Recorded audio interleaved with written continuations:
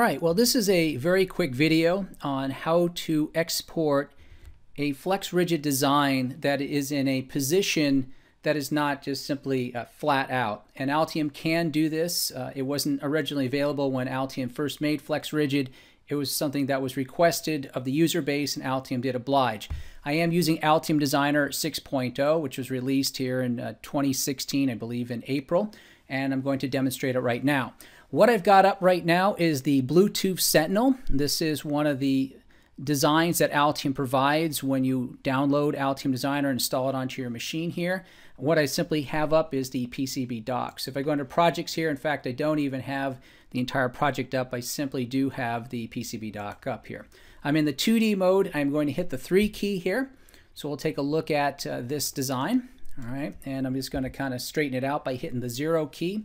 So we've got our design, and this works fine and dandy, but if you wanted to export this so that it's in a different position, or you want to fold it, you can do that as such. So what I'm going to do is I'm going to go over to the PCB panel. I already have it up here. If you're looking for it, it's going to be in the bottom right corner. You click on PCB, and you'll bring up what's just called the PCB panel. All right, under the PCB panel, there are a number of, let's say, sub-panels. The one that you want to be on is called layer stack regions. And in layer stack regions over here, they're going to show you all the different regions of your boards.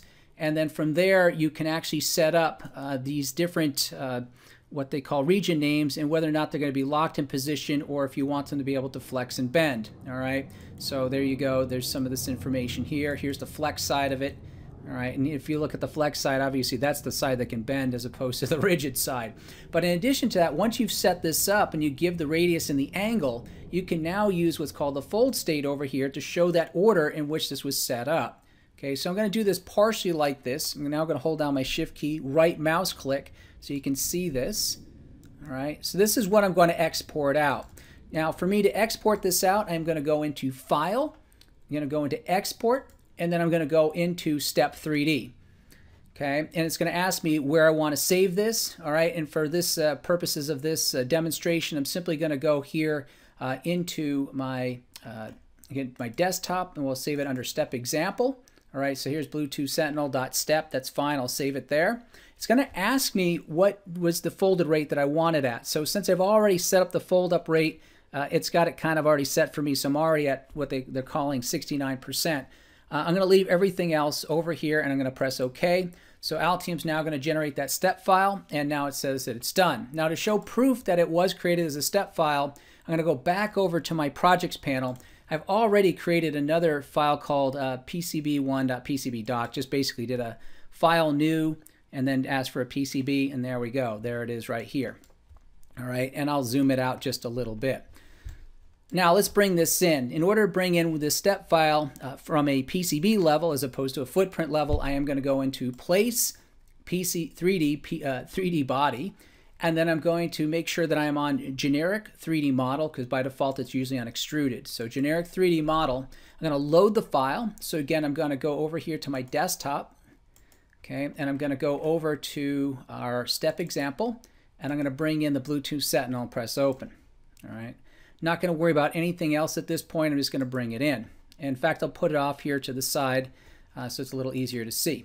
All right, so there's our step model. Let's hit the 3 key to see what we really got from it.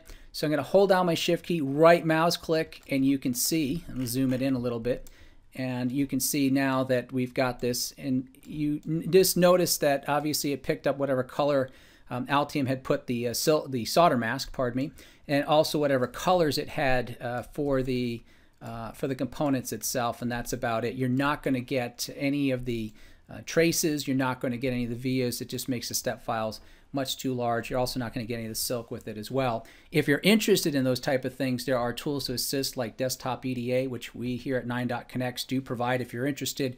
But if you're just simply trying to get this to fold, this is how you do it. So thank you very much. Hopefully this brief presentation will get you on your way.